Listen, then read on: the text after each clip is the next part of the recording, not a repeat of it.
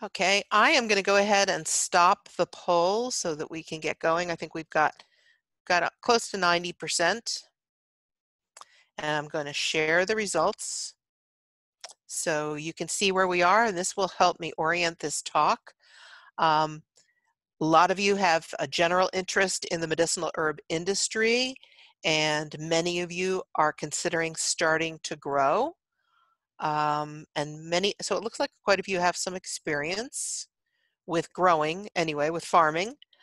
And about 30% of you are not a farmer. About 50% of you are new growers, but only a few of you have grown commercially before. And it looks like most of you are considering a small operation. Okay, that's really, really helpful to me.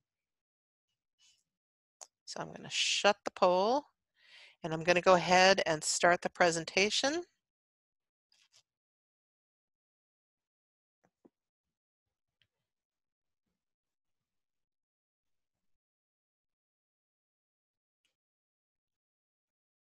Okay. Hannah, say something if it's not showing. I'm seeing, looks like we've got the presentation all good. Go. So like I said great, thanks, Hannah. I'm going to focus on what you need to know if you want to be a commercial medicinal herb grower. And just for your information, that's California poppy on the left, echinacea, purple coneflower in the middle, and that is ginseng with my co-author Scott Persons on the right. So the demand for medicinal herbs is really growing. I tried to get 2019 figures for you, but most of the publications that I count on for that information usually comes out in June. And because of COVID, it's not available. So we're still dealing with 2018 figures. But you can see that there's still a very high demand for herbal supplements. We've got a strong growth. I know that the U.S. retail sales have topped $9 billion in 2019.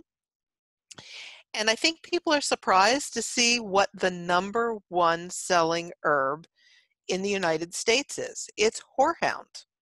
Think of all of those cough drops we take. But in 2018, the #2 herbal supplement, medicinal herb, was echinacea, followed by elderberry, valerian, which is one that's very easy for us to grow in this state, is down around 19, still $17 million. And ginseng, which is one a lot of our mountain growers are interested in, is 23rd. So if there's all this demand for herbs, why don't we have thousands of acres of medicinal herbs growing in the Carolinas right now? Now that is echinacea that you see on the right in Avery County, and that is a small commercial herb operation similar to what most of you are probably considering in Madison County on the left. Medicinal herbs are pretty easy to grow, and the market is huge. And U.S. manufacturers want to buy U.S. grown herbs. There's a lot of negative press right now on imported raw materials. So for all the safety factors and regulations and such, people want to buy from the U.S. But we haven't done a very good job in this country of filling that need. First of all, what I find is a lot of growers who are already established farmers who get into growing medicinal herbs do not give themselves enough time to learn how to grow it. They expect to make money with it from the first year, but growing medicinal herbs is very different from growing tomatoes or peppers or pumpkins, and you've got to give it a lot of time. You have to learn how to grow it well. Most of us, the first year we grow a crop like valerian, would not know what a quality valerian crop looks like. We want the roots. The roots smell like old socks that have been sitting in the hamper for 2 weeks. How do you judge the quality of that? When we first get started, we often don't have the equipment to do it very efficiently.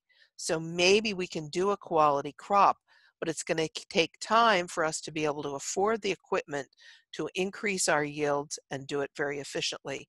And probably most importantly, is marketing medicinal herbs is probably different than any other market that you've dealt with, and it takes time to learn that.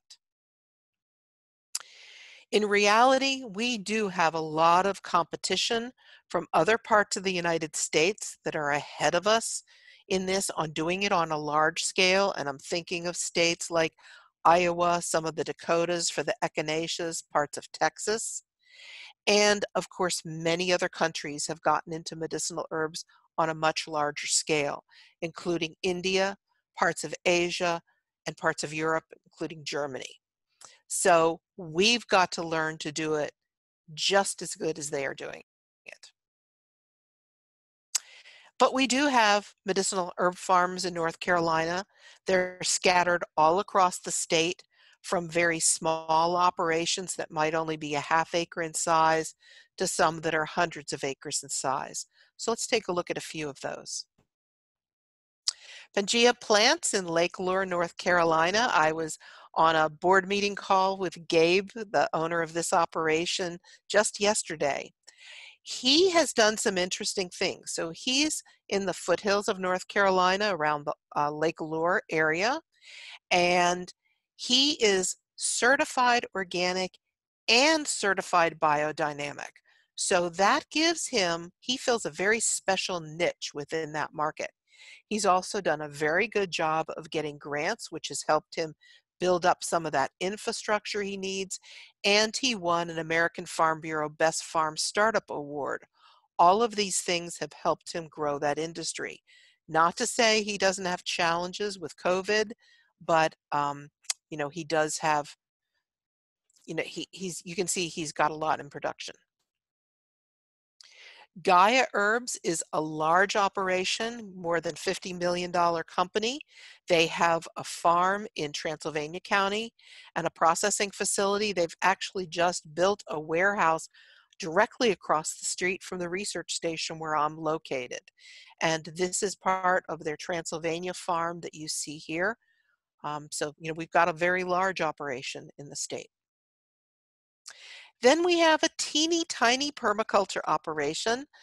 Some of you probably know Joe Hollis, a wealth of information. This man can tell us so much about Chinese herbs and native botanicals that we have, and he runs a very successful little operation. Gentle Harmony Farms by the Leonards are down in the Lexington area. They are a couple that really did their homework for many, many years before they got into operation. So they knew exactly what they wanted to do and what they needed to have, and understood the market and started to build that before they got into operation. And they usually offer a couple classes during the year that you might want to check out. So I'm going to call all of these farms successful, but they're each successful in their own way. And this is a really important point. They meet the expectations of their owners. So some people get into medicinal herbs thinking they're going to make hundreds of thousands of dollars a year. And that could be possible, but you need to understand how to get there. Many of our medicinal herb growers in North Carolina aren't looking to make that kind of money. They're looking for a niche to fill, whether to diversify their own operations or to do something they love and to make enough money on it to justify doing it. So have realistic expectations and be aware that COVID-19 has had both a positive and a negative effect on some of our herb farms. My point is that there are opportunities for grower and medicinal herbs if you're realistic about what you can grow and sell and on what scale. And I use the example here with some of our woodland botanicals. You have bloodroot in the top right, golden seal lower right, and that's golden seal growing on the lower left-hand side. Those herbs are perennials that are going to take 4, 5, 7 years before they're ready for harvest. So how does that fit into your planning? Also, you need to think, why are you interested in growing medicinal herbs? Is this just something you really love to do? Is it a hobby that you're trying to make a little income on so you can make your hobby bigger? There's nothing wrong with that, but that fits in a certain category. Is this something you want to be a big money maker with, that you're going to need to borrow funds, that you're going to need a lot of land for, that you're going to need some well-established markets? Or are you just looking for a crop to help diversify what you're already growing on your farm? Maybe you need some other rotational crops. Maybe you see some other opportunities to sell to your markets. So I can't teach you how to grow all medicinal herbs in 60 minutes. So let's just do a little bit of an overview here. I do want to cover some of the basics, and I do want to cover some important issues that you might not have thought of in your planning so far. But first, let me introduce you to some of the more popular medicinal herbs that we can grow and I know have demand in North Carolina. I expanded to include some that are going to be in the more mountainous areas when I saw that we had people from all over the state joining us. And that's with ginseng. Now, if you're located in the Piedmont, this is not the ideal crop for you. But if you're in an area where ginseng can grow native, that people do wild harvest it, this is a crop to be considered. And there is a very, very strong effort right now on growing ginseng. It is our most popular forest botanical. It is threatened. There is a good market for it, but this is not something that you want to grow around, say, Winston-Salem on a commercial scale. You can do a few plants for your garden. Bloodroot has a wider range.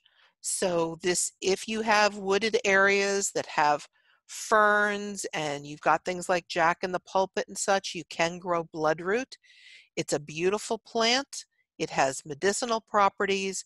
It's used as a dye plant, and it's also used as a landscape plant, in wooded areas. So an important one to think of. Black cohosh will grow pretty much any wooded, shaded areas in our mountains and our Piedmont. It would be difficult to grow this in the coastal plain. Another beautiful plant and in high demand, but low prices. So that's one of those that didn't take that economics 101 about supply and demand. No matter how much the demand goes, we've really not seen the prices of this one increase yet. And I think a lot of that has to do with how much of this is still wild harvested. Echinacea is one that we can grow all over this state. There's 3 major species, the Echinacea purpurea, which you see there in the upper right, Angustifolia, which is in good demand but more difficult to grow. But interestingly, some of the best production I've ever had was in the Reedsville area. And then Echinacea pallida, which is not so much in demand, but more so as an ornamental than as a medicinal. California poppy um, is one of increasing popularity and used in many tea blends. It's got a mild sedative effect. This is one where you really need to understand what your market wants, because some markets just want the top of the plant with those flowers at a very specific phase, and others want the whole plant, roots and tops and flowers. So you need to understand what they want.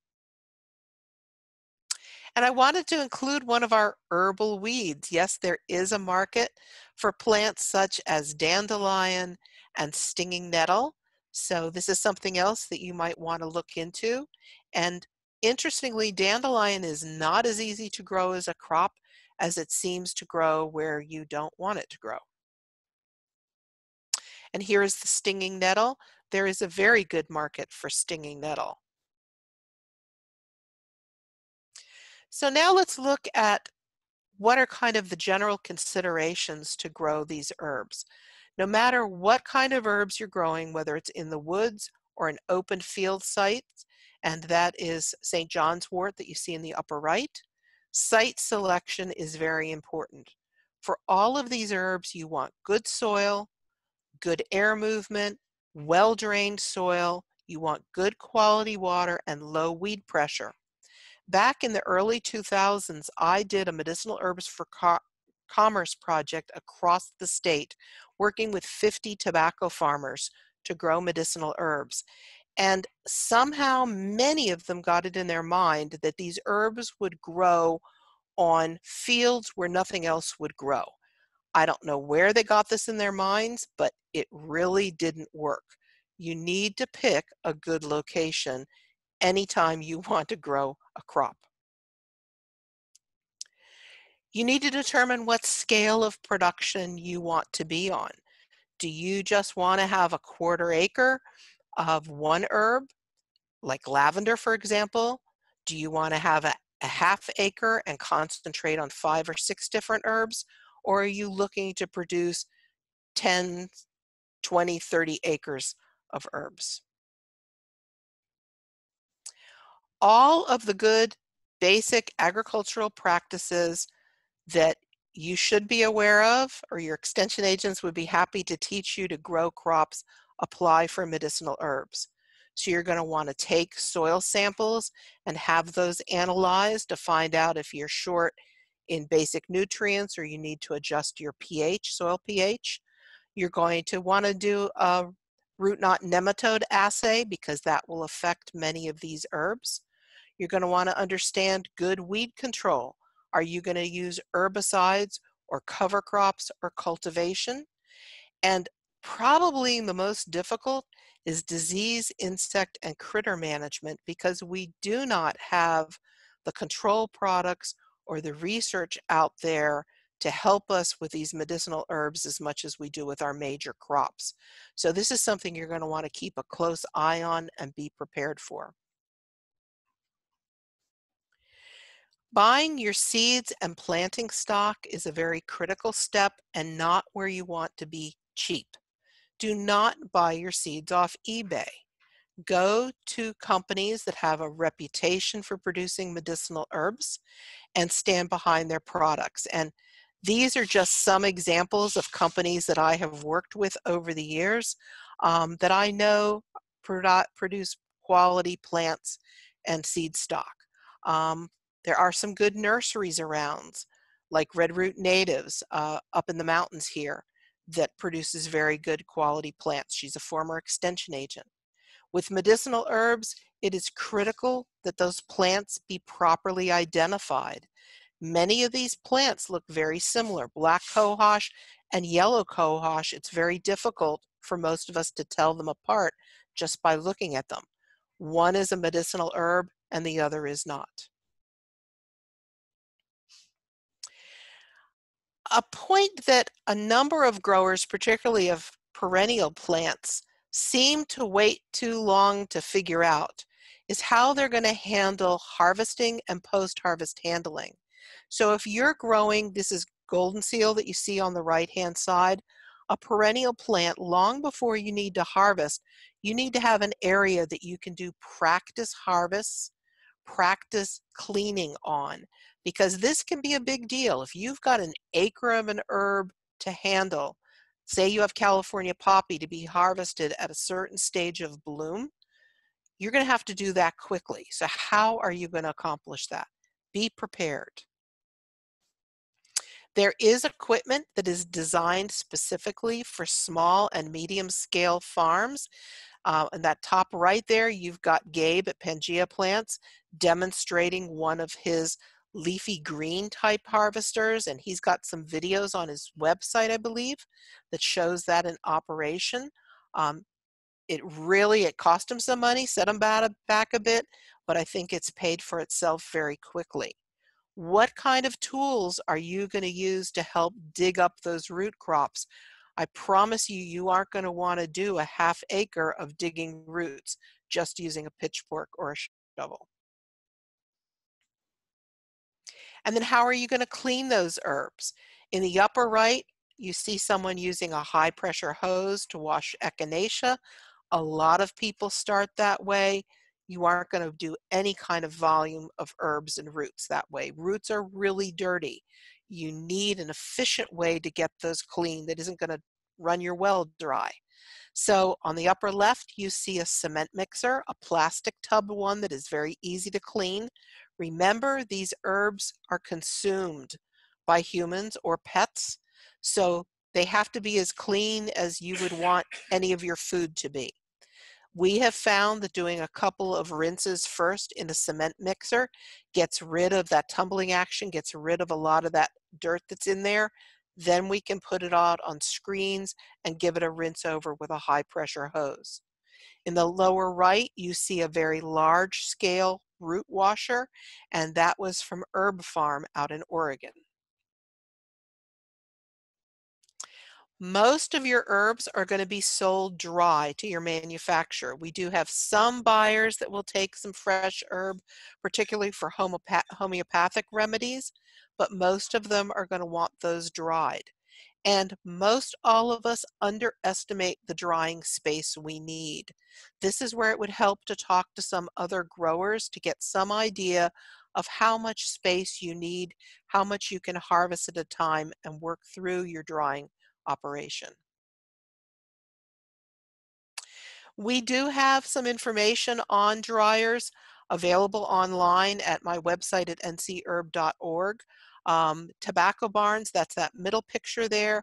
We're actually in the process of converting two tobacco barns into herb dryers, hemp dryers right now.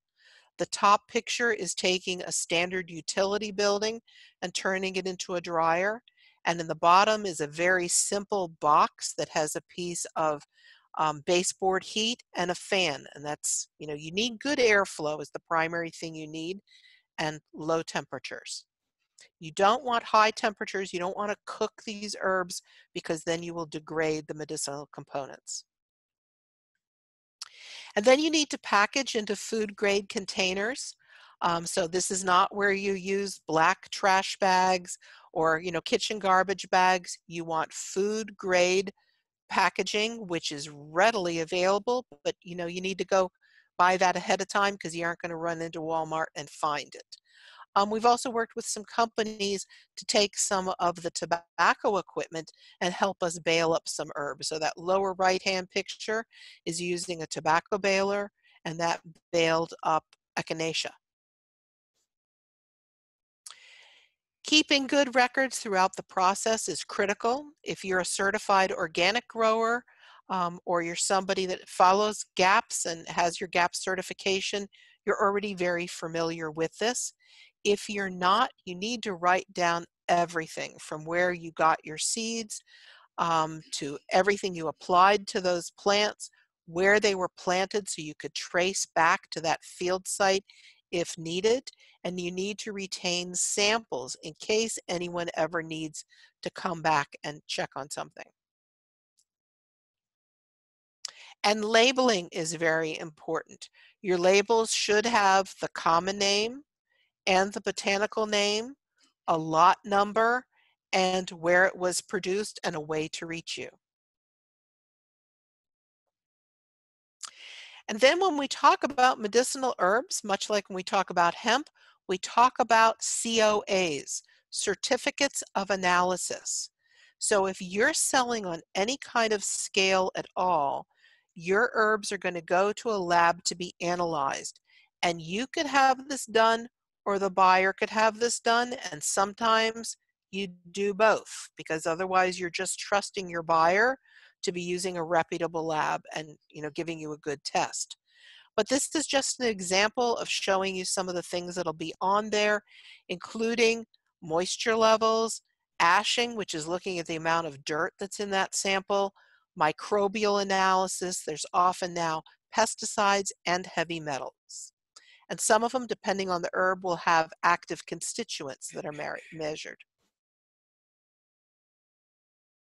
GAPS, which are good agricultural practices, and GMPs, good manufacturing practices, also apply to medicinal herbs as they do for most of the crops that we consume. And what I remind people of is when you're done cleaning these roots, Is this something that you would give to your young son or daughter to eat? Is it clean enough? Do you feel good enough to give it to them to munch on like a carrot? So, good agricultural practices for medicinal herbs right now are suggested, but not currently mandated. However, many of your buyers will insist upon these. There must be proper identification. They need to meet the specifications that you agreed on. They should be free of any and all contaminants, which include, if, say, for example, you're harvesting dandelion and there was a little stinging nettle in there, even though that's a medicinal herb, if you have a dandelion crop, that stinging nettle would be a contaminant. Um, you need to practice good post-harvest handling and storage and label everything. Now, the good manufacturing practices do not apply directly to the grower, but they will affect whether you can sell to a manufacturer or not. Th- These are instituted by the Food and Drug Administration, and you can look these up. Just look for the herbal supplements, good manufacturing practices. And the manufacturers have to abide by this. So they have to be able to verify the identity of all ingredients. You can help that by either having a lab analysis done on the product you're supplying or providing a botanical voucher. Um, and you can also make sure that everything is clean and meets everything that they need to meet their regulations. This is a complicated topic, a lot of information. We could do a whole 2-hour session on this. I suggest that you take a look at either the good agricultural and collection practices that the American Herbal Products Association has on their website at ahpa, we call it, .org, and that's a membership organization, but that document is open to everyone. It is a big fat document, so I have condensed it into one that is more applicable to our growers, and that's on our extension website. And then we also have to pay attention to the Food Safety and Modernization Act, and any of you that grow produce right now are very familiar with this. And this also will apply to our medicinal herbs because we do consume them. So again, you need to make sure you can meet all the regulations. And what you see on the left, many of our medicinal herb growers are organic producers and like to have integrated operations. So letting chickens run around to clean off bugs within their production systems is something attractive to them, but would not be allowed within a crop that's ready to be harvested. This picture, I believe, is an after harvest picture, so that's okay, but there are certain practices that you might be used to doing that now with FSMA would not be allowed. And we do have a food safety regional agent, Elena Rogers, who is very up on FSMA as they relate to medicinal herbs. So to recap, good agricultural practices are voluntary guidelines that apply to you, but if you don't follow them, you might not be able to sell to certain buyers. Manufacturers are the ones that have to follow the good manufacturing practices, but because of what's expected of them, if your product can meet what they need, that could help you out. We can expect that federal regulations for growers will be developed sometime in the near future. So yeah, I just tell everyone, especially if you're just getting started, grow your medicinal herbs as if it were any other fruit or vegetable and meet all those same kind of food safety guidelines. Then we get into marketing. And many growers think this part will be easy, but oftentimes it's not. So you need to think ahead. How do you want to sell your products? Who do you want to sell them to? How much time do you want to spend on marketing? There are so many different ways to do this and different income potential. This is Lori Burra on the bottom right, who is a medicinal herb and hemp grower up here in the mountain region where I'm located in. And she does kind of a seed to shelf type operation where she sells some of her products wholesale, but she also manufactures many of her own products. So when I talk to large farmers who maybe are right now growing wholesale tomatoes or peppers, or they're a tobacco grower, they often think of getting into herbs and doing wholesale. And there's nothing wrong with that at all. We're fortunate. We have some of the best wholesale medicinal herb buyers in the country are located in North Carolina, and I can help make those connections for you. What you need to understand is these buyers are selling into the big manufacturers. They have very high standards, and they also need large volumes. So sometimes this is not the place to start. Think of 500 pounds or more of an herb would be needed for them. So we call these buyers dealers, raw botanical suppliers, or consolidators because most manufacturers do not buy direct from the growers. They go to one of these consolidators and they say, I want 1 ton of this herb and 500 pounds of this herb and 1,000 pounds of this herb. So it's an easy way to go if you don't like to spend a lot of time marketing, but you need to have the volumes and the prices per pound are going to be low as they are in any wholesale market. One way to explore wholesale buyers is to go back to this American Herbal Products Association website. Their member directory is also open to the public, so you can go through there and find out, who do I have in my area, or maybe looking for things that I'm interested in growing.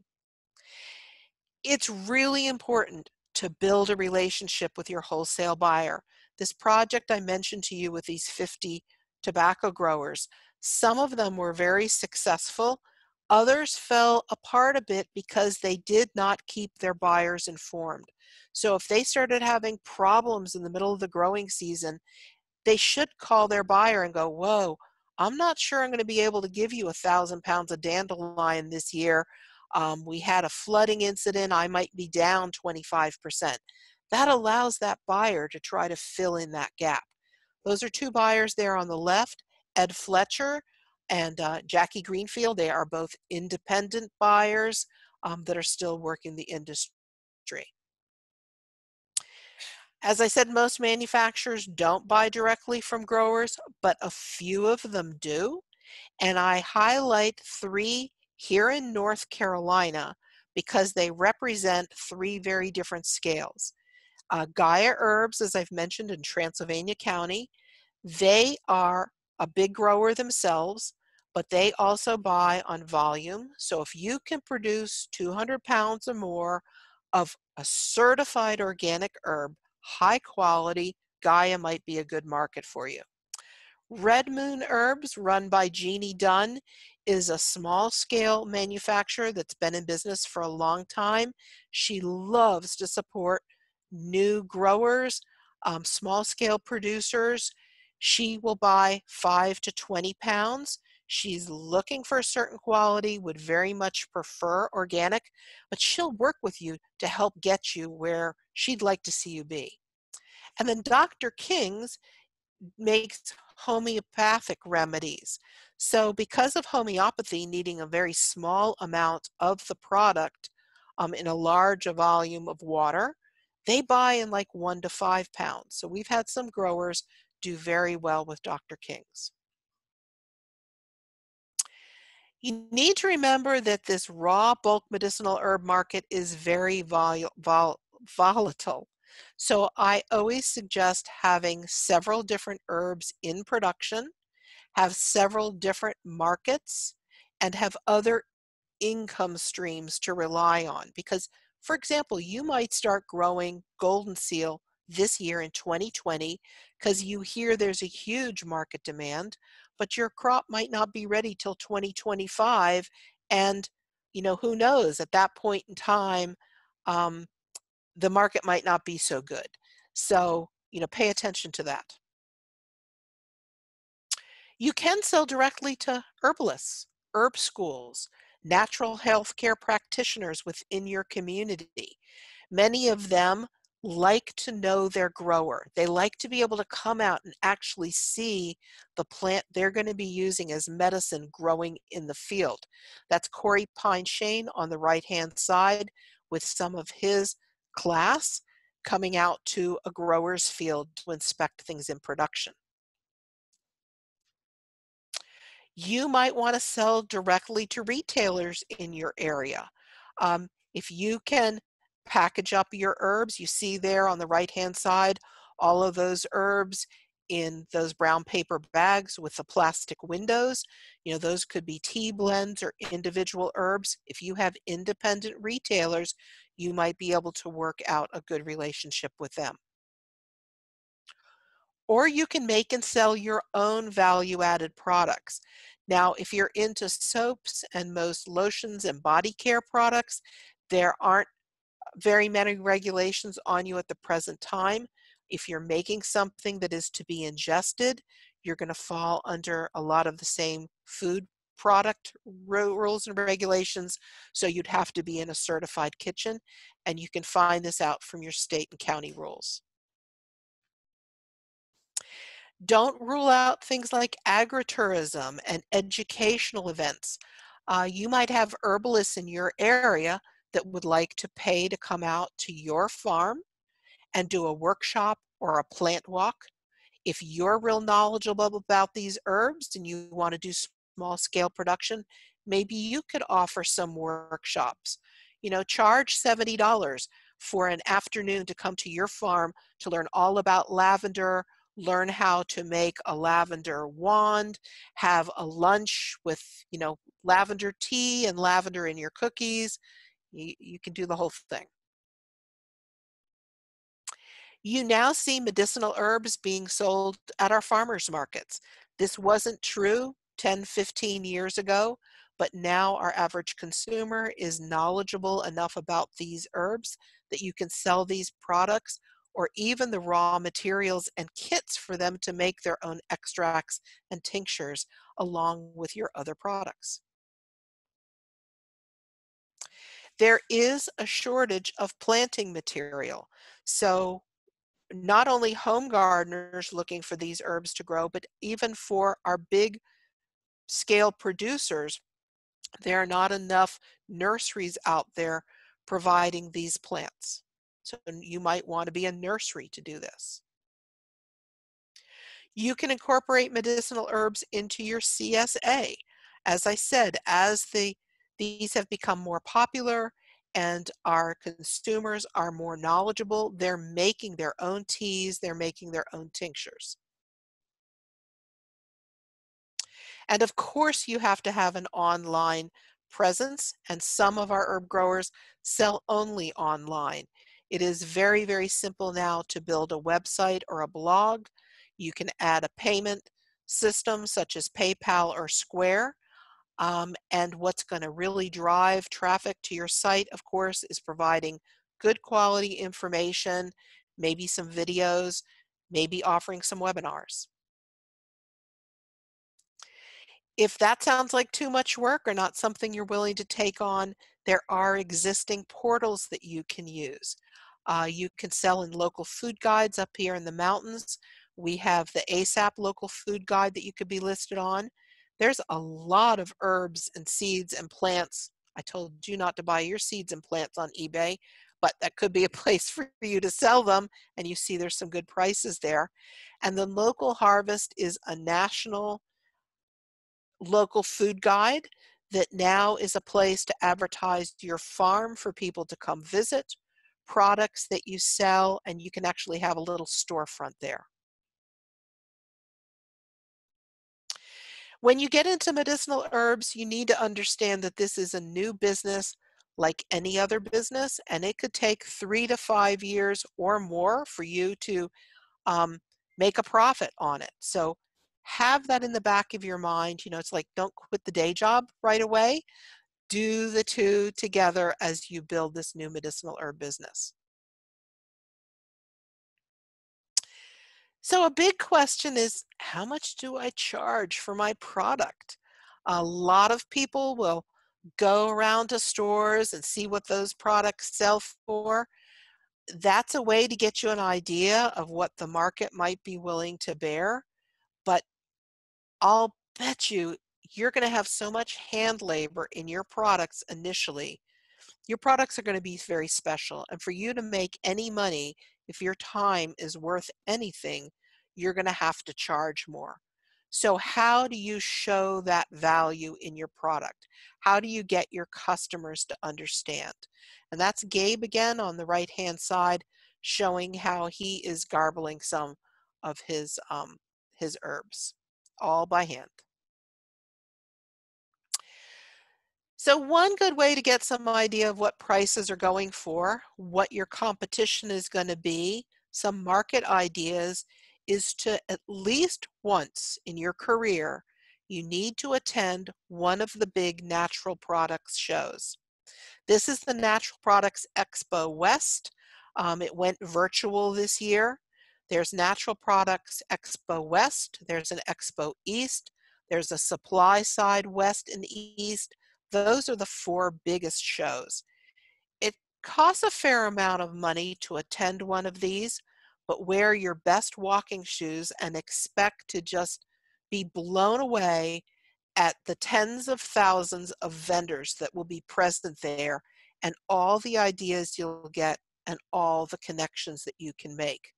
You'll be able to talk to buyers and growers and see all kinds of products, and there's usually an educational component that goes on. So I strongly recommend you do this at least once. And many businesses, as they grow, will do one of these shows a year and have their own display, or a group of people can get together and have an association or some kind of marketing group that goes ahead and has a display there. So can you really make a profit growing medicinal herbs? Yes, you can. A lot of people don't, but I think it's because they didn't treat it like a real business. You have to write a business plan. What do you want to do? How much of a profit do you want to make? You know, is this something that you've got a hobby of growing herbs and that hobby costs you $3,000-4,000 a year and you just want to make that back so your hobby kind of pays for itself? Nothing wrong with that. That's a good plan. But is this something that you want to bring 10, 20, $30,000 a year into your income stream? Then you're going to have to treat it like a true business and do your whole market analysis, your timelines, your budgets, the financials, and there's so much help with our communities to do that. I also suggest that you visit some successful herb farms around the state. This is a great thing to do this year as we're all social distancing because you're going to be outside. Many of these farms welcome visitors. I hope many of them are charging for you to come visit, or you should offer to pay a consulting fee if they don't do that. So you're showing that you value their time. Some of them will have you come and work in exchange for information. We just had this discussion on a Zoom call the other day that someone was like, I'd love for you two to come visit my farm. And while you're here, you can help me reglaze this one high tunnel that I have. So visit them, find out what they're doing, what works, what not. If they had to do it all over again, what would they do differently? And this is a good first start for you to attend this webinar today, but I urge you to attend every relevant conference, workshop, and event that you possibly can. And we're in such a great situation right now that so many people are taking things online. There's stuff available to us now from across the country that, we probably never could have thought of attending before. And for a few $100s, you can get all the information that before would have cost you thousands with airfare and hotels and food and everything involved. The people I know that have been most successful, the vast majority did their homework for several years. They were interns on someone's farm. They came to our events. They volunteered for farms and in our program to learn everything they could and build those networks. We have a little group here in Western North Carolina called the Western North Carolina Medicinal Herb Growers, and it was started by several extension agents along with my research associate, Margaret Bloomquist, and it has really evolved into a great networking and training tool. And members of that group will come out and they'll help in our gardens and demonstration and research plots and learn through that. And then they work with each other, hold educational events, and now they're planning a marketing event. So start small and keep really good records. As I said already, don't quit the day job. Be honest with yourself about what you want to do. You know, how big a business, how much time can you realistically devote to this? Just think of how much time your vegetable garden takes. You know, what is it going to take for you to do medicinal herbs? And then every year, conduct a review and be brutally honest with yourself and your partner, your spouse, your family. What made money and what didn't? You might really, really love California poppy, but if it's not profitable, quit growing it commercially. You can always have some for your own use, but be brutally honest about what you have been able to find markets for and what grows well on your farm. Survey your customers. What would they like to have from you? What do you, or differently, is there a way that you could provide that herb, package that herb, different package sizes that they would like to see? And are you taking care of yourself and your family? How many hours a day, a week, a month are you putting into this? Can you keep doing that? Be realistic. So many people don't think about the additional labor that they need on that farm. You need to plan ahead for that. And many people think they're going to get interns. Our farm interns nowadays are different from the ones we had a decade ago. A decade ago, we'd get an intern that would come and work on your farm all summer long. So you could train that person up and that person could stand at the market while you were at a different market. But what we found is there's a change and a lot of our interns want to get more different experience. So they might come to your farm for 4 weeks and then move someplace else. Then you're stuck finding somebody else to come in and take their place and retraining them. So have that in your planning. And be sure to have a business professional help you analyze what you're doing on a financial level. There's some great resources out there for us. If you're interested in anything coming out of the forest, we have a project that is a partnership. It's led by Virginia Tech University. We're partners on it, and we've got a bunch of nonprofits engaged, and it's the Appalachian Beginning Forest Farmer Coalition. And even if you aren't going to do things like ginseng or golden seal or ramps or something like that, a lot of what is in our videos would be helpful to you to understanding how to run an herb business. So this is AppalachianForestFarmers.org. You don't have to be a member anymore to access all of the resources, so please check that out. And then there's my website, ncherb.org. We've got a lot of herb information on that. And if you sign up at the bottom of this page, if you would go ahead and learn more, you can sign up to get our news updates. And I promise we won't swamp your inbox. We don't have time to do that, but that would keep you aware of important information or any meetings or conferences coming up that you would want to know about. And then there's some great books out there. Probably the top book I would recommend to you is the one on the left, The Organic Medicinal Herb Farmer by Jeff and Melanie Carpenter. I was very fortunate to get to review this book for them before it came out, and it's wonderful.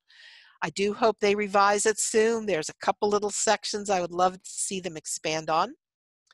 The book on the far right is by Richard Wiswell. I've heard him speak a couple times. It's really related to running any kind of small farm business, and it's wonderful, and I highly recommend it. It comes with spreadsheets. It will really help you learn how to keep those records and determine what makes a profit for you or not. He even tells you how to organize your desk. And then if you're interested in doing the woodland botanicals, the book that I co-wrote with Scott Persons for commercial producers is probably still the best one we have on the market, because it does put so much emphasis on what you need to do to make this a profitable business. And with that, I'm going to stop the share screen. Wow, pretty much on time there. Okay. Thanks. So, so we're going to move into a question and answer time. We've been really looking forward to having a robust question and answer portion after the presentation, and we're lucky to have Janine here. So if you'll just put those questions in the chat, I think with this many people on the call, it's probably better than having people on mute, right, Janine? Yeah, so what we can do, since I don't see anything in the chat so far, is if you go ahead and write them, I'll try to keep up with them, and Hannah and Ellie and Mary Jack can help me with that.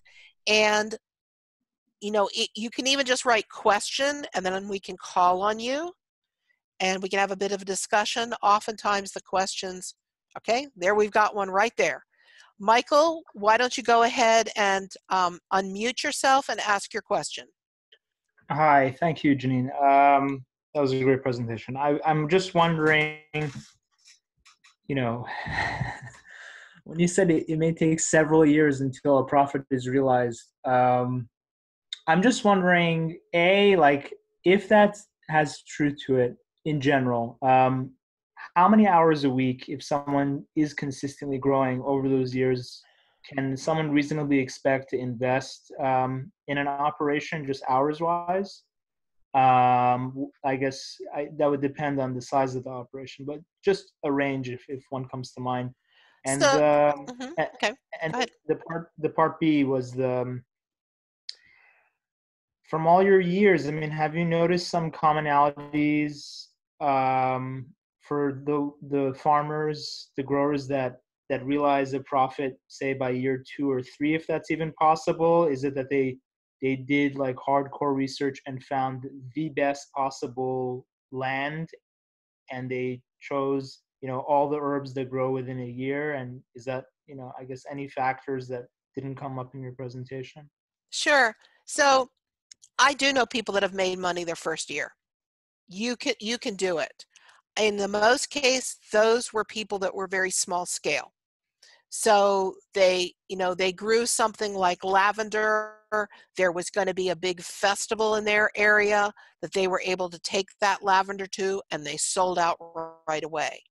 The growers that really need to take the time to learn, and I'm going to use a specific example. When Jackie Greenfield worked, when she was the buyer for Gaia Herbs, she told growers, and she worked with established farmers only, it was, you need to give it 3 years. That first year, you're going to grow it. You're going to be learning it. I'm going to be out there helping you all the time. And what you produce is probably not going to be the quality that I need. There's going to be problems with it because you just don't know how to grow valerian that first year. The second, she'd buy a little bit of it, but not very much, and you probably wouldn't have very much. By year 2, the two of you are starting to really understand each other, and she would buy more from you. And by year 3, if you'd really paid attention and worked closely together, you should be getting there, where you would be making a profit and going, all right, next year I need to buy a cultivating implement that'll allow me to put my rows closer together. But what we found is so many of our farmers were not willing to give it 2 or 3 years. If they didn't make money that first year, they were like, that doesn't work. So that's why I push on that point so very, very hard. But if you've got a unique little niche, you can make that work for the first year. Just, don't expect to make tens of thousands of dollars. And the And time investment? the time investment, on a small scale, think of what it takes you to do your vegetable garden. A lot of people, when they first start, this is what they do after work. Okay, they go work, 8 to 5, and then they come home and they work on their herb operation and they do it on the weekends. And it can be exhausting at first, so it really helps if another family member or a friend is in it with you, so it's not just you. But you can do this part-time. And then what I've seen a lot of people do is they start out and they do that. They're putting 20 hours a week in it initially, and then as the business starts to grow, it starts to just become overwhelming, and I've seen many of them cut back on the day job. They'll go to 3/4 time, enough to keep their benefits going, but give them more time. And I've watched some of them eventually turn that business into, that's what they do full time. Thank you. Mm-hmm. Okay, so a bunch of questions came in after that. Yeah, Janine, the next question is, what are good herbs to grow in the coastal area, Wilmington and NC specifically? So none of those woodland herbs. For some reason, so many people in the coastal plain want to grow ginseng, and just forget herbs like that. But you can grow valerian, echinacea, dandelion. There's a whole bunch of the sun-loving herbs that need a well-drained soil that you can go ahead. Herb garden. You've got I'm it sorry, as Robin, if you'll mute yourself while Janine's answering. So, there's quite a few you can grow. And remember when I talked about going to visit people? If you could go visit Shelton Herb Farm. Now she does some medicinal herbs. She's mostly an herb nursery and does a lot of fresh culinary herbs. But Shelton Herb Farm in Leland and she sells a lot in the Wilmington area. She's, I don't know if she's still a master gardener, but she was for many, many years. She is so knowledgeable. If you're close enough to go spend an afternoon with Meg, it'd be well worth it. Even if you just say, how much can I pay you to just follow you around for a day on the farm? Because you would learn lots. Are there any grants assistance for new farmers in North Carolina? This kind of depends on where you're located at. For example, in Western North Carolina, we have the WNC Ag Options grants. In more of the center of the state, we have the RAFI grants, which are very similar. The program called SARE, which is the Sustainable Agriculture Research and Education, does farmer grants that we've been very successful in North Carolina with our farmers being able to get some of these grants. That grower I kept talking about, Gabe, I think Gabe must spend his evenings on the computer looking for grant opportunities, because most of his equipment that he has on his farm, he got grants to help him do. But I would suggest that you start first by talking to your own extension agent, maybe some of your soil and water people, and find out what's available in your area.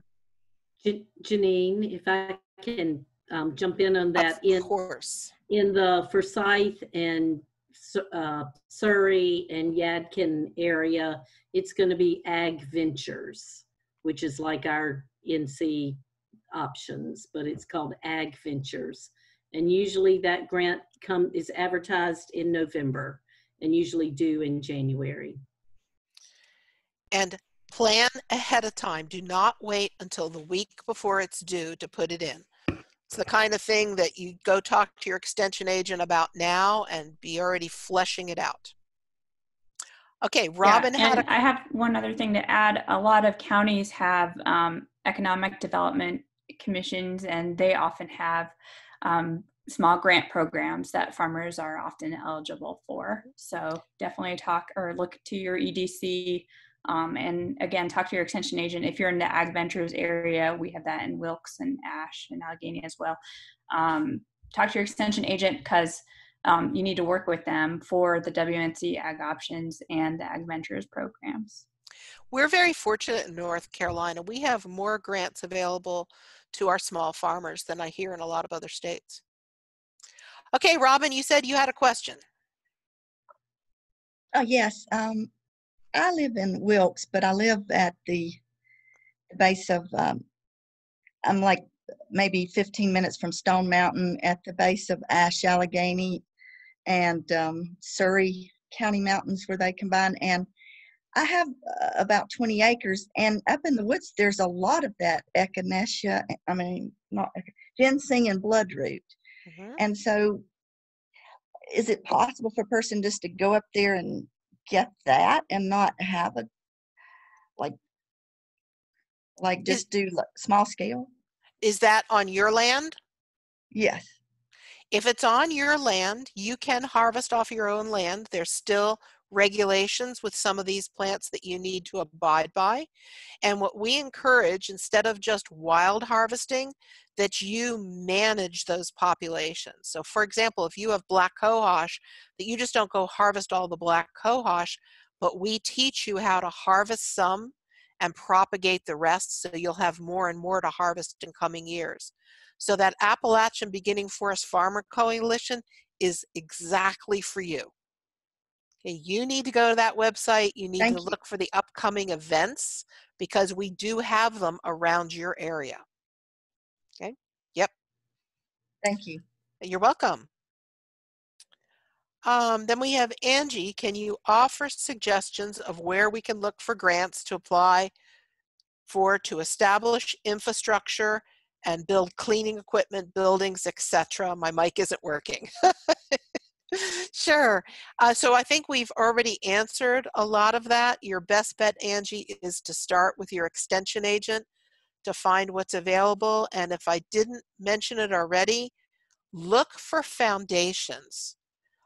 Some of our growers and some of our little nonprofits have just done an amazing job finding foundations associated with like breweries and some of these energy food bars and certain organic companies offer these small grants to help people grow. And, you know, they're just not widely advertised. You just got to go search for them. Benjamin says, I would think that being in Wilmington, you could grow some Venus flytraps. I know it's not an herb really, but there's a market for it, and that's the local area where they grow naturally. And Benjamin, good point, but that's one where you need to read all the rules and regulations because there are some associated with Venus flytraps, just like there are with ginseng. Whenever we get into the native plants, particularly in the woods and with Venus flytraps, you need to make sure that you're following all the native plant rules. So you go to the North Carolina Department of Agriculture and Consumer Services Plant Protection Division, and you read to see what the status of that plant is and what the rules are.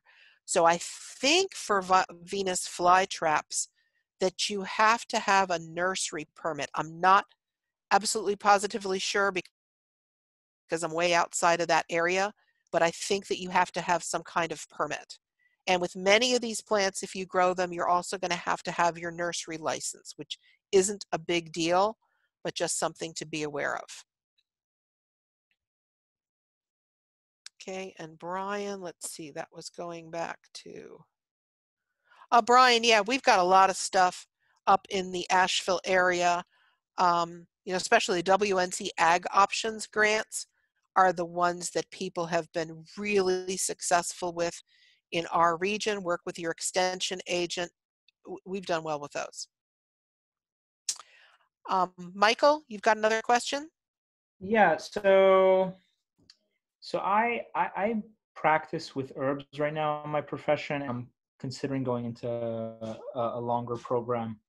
If I'm at a stage where I'm really giving this a lot of thought and I'm wondering whether I should give this a chance career path-wise, I mean, is there, rather than taking events here and there, and if I'm not really at a point in my time-wise to go dedicate a couple months or a year working on an actual farm that has herbs, what is there some sort of commercial growth, like multi-week series or 2-3 month online program, just to really flesh out in my mind whether this is something I want to dedicate my life to? Because I really care for herbs, I care for people, and I'm just wondering if I should as an herbalist go into this.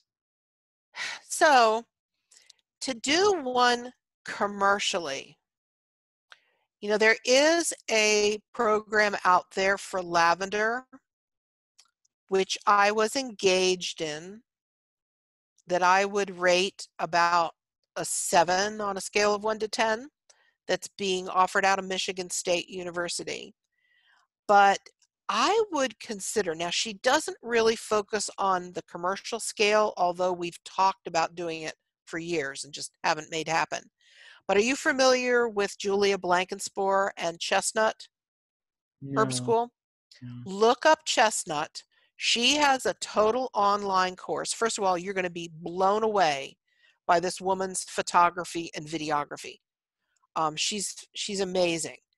She did focus on growing for a small scale herbalist scale. That's what she is. So it wouldn't be like large scale production where you would need a bunch of tractors and stuff. Although I believe she takes you out to Gaia Herb Farm for one of the visits. But go ahead and take a look at her program. Okay, that's Julia Blankenspore with Chestnut Herb School in the Asheville area. Thank you. Mm-hmm. Oh, well, Marta, thank you very much. Do we have any other questions? How about from our extension agents?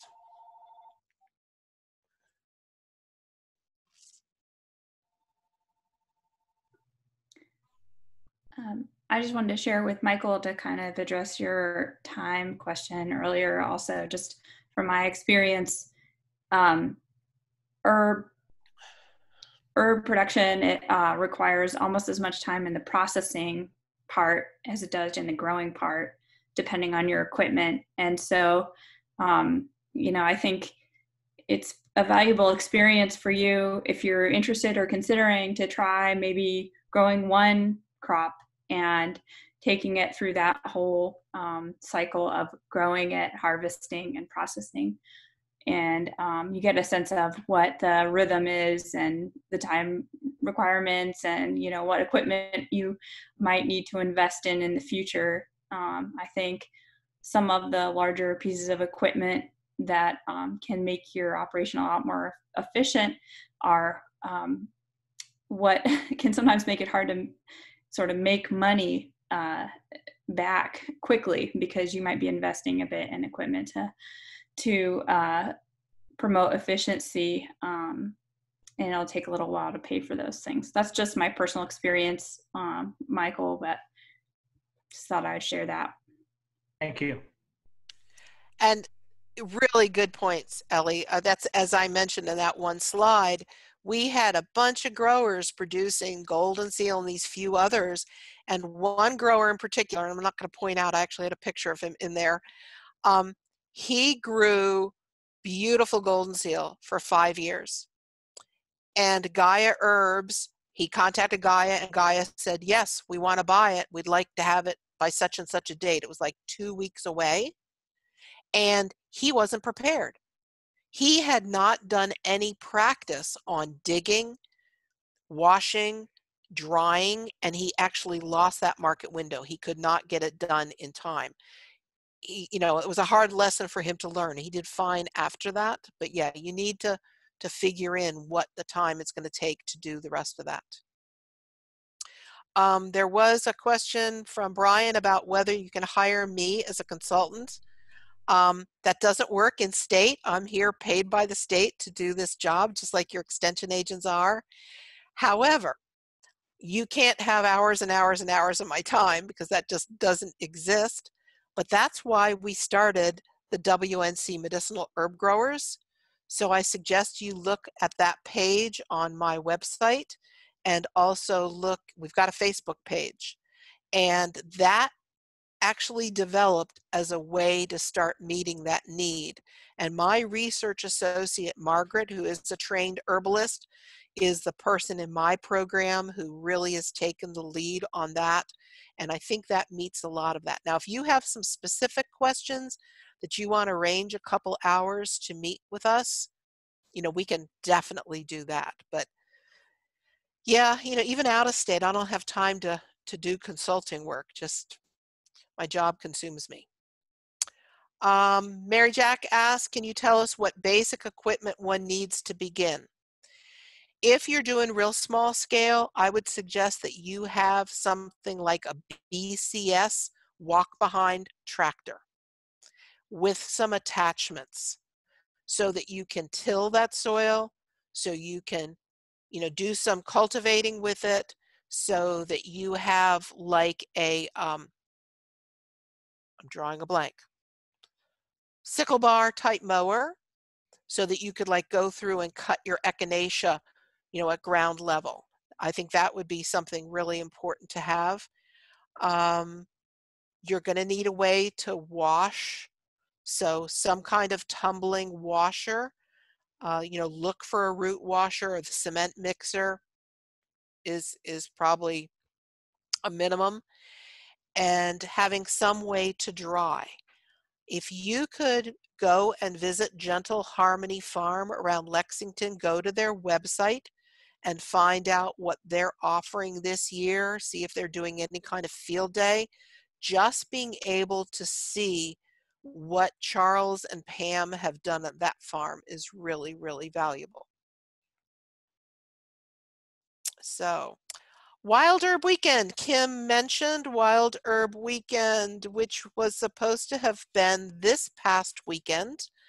That is put on by the North Carolina Herb Association. It's held in Valley Crucis every year except this year. So we did have to cancel. We had our annual member meeting, very poorly attended by Zoom yesterday. But we are going to have it next year, July 23rd to 25th at the Valley Crucis Conference Center, just outside of Boone. And what we're going to do this year instead is a number of our speakers are going to go ahead and do webinars for us. They will be for pay. We feel very bad that these speakers have not, you know, we weren't able to pay them as we anticipated. So go to that website. Go to their Facebook page. The website is not being kept as current as it should be, but go to the North Carolina Herb Association Facebook page and you will find that information. So we've got Wild Herb Weekend. Other ones for these commercial type events, there's a lot for herbalists, not so much for the growers. Most of the grower type events are associated with, for example, Carolina Farm Stewardship Sustainable Agriculture Conference. Several times now we have done an intensive the Friday before. The last one we did was 2 or 3 years ago. It was wonderful. So watch for those. We will usually tie in with some other kind of growing event, Organic Growers School, Carolina Farm Stewardship, the Vegetable Growers Association. The North Carolina Herb Association, not enough commercial growers have stayed actively engaged for us to make that work. Yolanda asks, do you recommend dehydrators small in the home? If you're talking about those tabletop models, like the round ones, or even the small stainless steel ones, those do a very, very small volume of herbs. Probably the minimum size you're going to want is going to be like a 10 by 10 foot building. Many people will go and take and close off a small room in their barn and put in a dehumidifier and often an air conditioner. And sometimes that will do it. They don't even have to do the heat to draw that air out or that moisture out of those herbs. But the dehydrating can be a problem. Others have an attic area that works out real well. Lori Burra, whose picture I showed you, I believe in the beginning she just took a room in her house and worked with that. Now I'm telling you, if you got central air, your house can get quite aromatic. Sometimes that's good and sometimes not so much. Hannah asks, are there any herb crops that are more regulated or require a license to grow, like industrial hemp? Hannah, not that I can think of. Hemp is the only one that needs a license. However, you know, with ginseng, you don't need any kind of license to grow ginseng. But if then, say your buyer for ginseng was in Virginia, you would have to be a licensed dealer to be able to sell that ginseng to somebody in Virginia whenever you do that interstate commerce. If you are a nursery producer, if you were selling ginseng seedlings to somebody to plant out, which I don't know why we don't have more people being a nursery for woodland botanicals, because woodland botanicals are really hot right now. Then you would have to have your nursery license. But like I said, you need to watch to make sure that you're not choosing to grow something that is an endangered species on the state or federal level, because there then would be regulations there. And I just want to ask a question for one of my growers. When you're selling herbs directly to the public, do you need to have any sort of medical or herbalist license, or be careful to avoid charges of practicing medicine, I guess? Yeah, very good question. Gosh darn, I really should have that in the presentation. You can't give medical advice. So that's where you've got to be really careful. And so if you're selling those herbs, what I do, and I'll do this a lot in my presentations. For example, if I was selling echinacea, like you can make a little kit. You could have echinacea root, and you could have bottles, and you could have filter paper, and you could have instructions on how to make your own echinacea tinctures, and all people would have to do is swing by the ABC store and pick up some alcohol, okay? Cute little kits kind of thing. If I were selling that and somebody asked me, you know, I've got this problem, how do I use this? All I would say is, this is how I use it, but you really need to talk to a clinical herbalist on the proper way to use this. You know, I make it very, very clear. I am considered an herbalist because I grow herbs, but I am not an herbalist that can give you any advice, and I wouldn't. You know, Ellie, I might tell you, yeah, I take echinacea if I think I've been exposed to the cold and the flu, but I'll just tell you what I personally do. I would never say, you're coming down with a cold, Ellie, you should take some of this, because there you have crossed that line. Very good question, Hannah. And make sure that you don't ever say this is going to cure cancer or COVID or anything like that.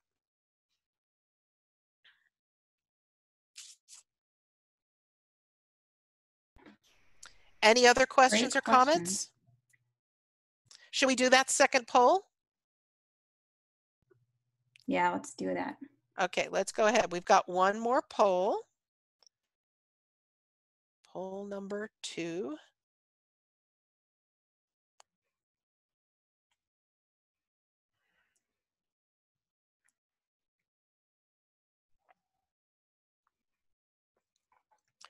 So if you liked this, we can do more, but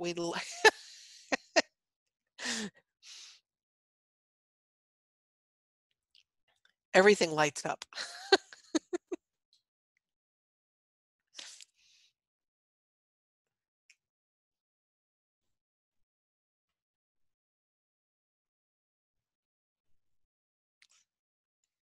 And Hannah's going to then share with us what is available afterwards with this.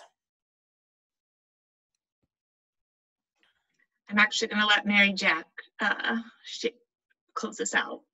Okay, great. Wow, we did really good staying on time. What a team.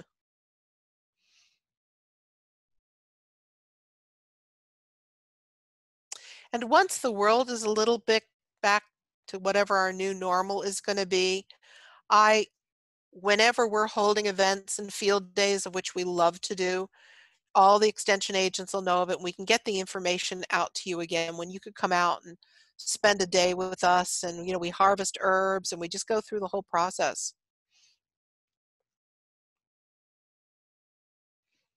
Okay, I'm going to give it 30 more seconds.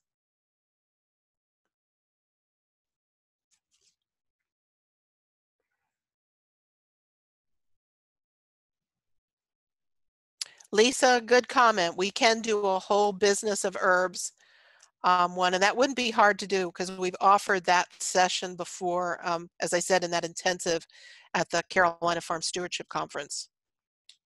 We've got some growers. That's where I bring in different growers to help share so you get some real world advice.